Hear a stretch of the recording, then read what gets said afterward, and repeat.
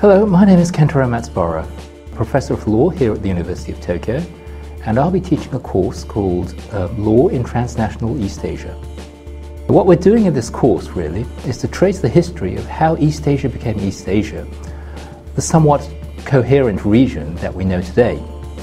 The formation of a legal order will be our primary focus, but the law will be treated in its relationship with politics, economics, and social thought, so it's more of an attempt to reconstruct a rich, interconnected historical process. In doing this, I think I can say the course tries to be three things. First, if you've never studied the modern history of this region in depth,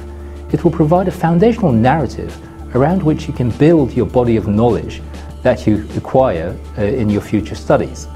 It's quite an exciting story which begins with the world of diverse and complex civilizations, fascinating in themselves, interrelated in diverse and complex ways, and goes over how these societies changed drastically over the period of the last 200 years or so, reconfiguring their relationship with each other and with the rest of the world, forming what is East Asia today. Secondly,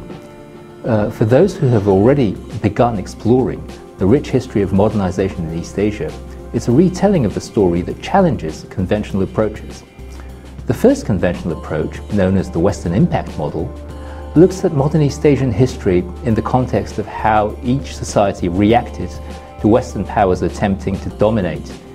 the area through trade and colonization. The second approach has traditionally been presented as an antithesis to the first approach, and in this approach they emphasize the internal logic of the East Asian societies and try to avoid explaining their modernization in relation with their relationship with the Western powers. So what I'll be trying to do here is to focus on one hand on the East Asian perspective of how we developed our own transnational order, but on the other hand, look at it in a process of interaction with the West. This means that we're going to try to retell Western history from an East Asian perspective. Thirdly and finally, this tries to be a cutting-edge law course on transnational law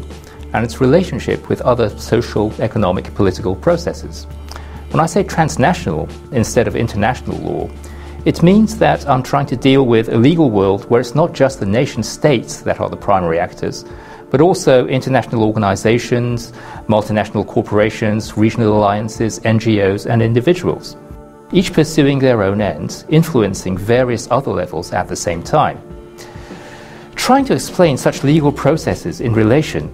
with not just the notion of economic efficiency, but also the multi-layered phenomena involving international political economy, national identities, and processes of decolonization is an exciting new project in legal studies. Moreover, this course is to showcase what you might learn if you actually physically came here to the University of Tokyo.